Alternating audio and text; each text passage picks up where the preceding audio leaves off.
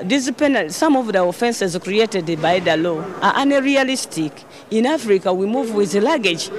We can't do away with luggage. But then you find that in this new law, even to call a passenger who has a luggage is an offense, and for that you are fined 40,000 shillings. I think there was some kind of error that was done. The fines for transport offenses were increased by more than 400%. From some offenses from 60,000 to 200, others from 40,000 to 200. This was a great hype. The purpose of a penalty is for what you have committed. If you have committed, you correct.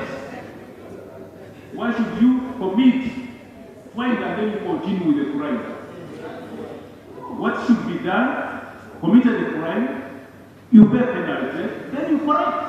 The government has decided now to give away its powers to a private organization which did not even go through competition to get this concession. Two, they have even introduced the issue of age. They are now saying that if you are between 18 and 30 years, you can only drive a passenger vehicle which carries 7 passengers. In my instrument, in our instruments, nowhere do we say you go here.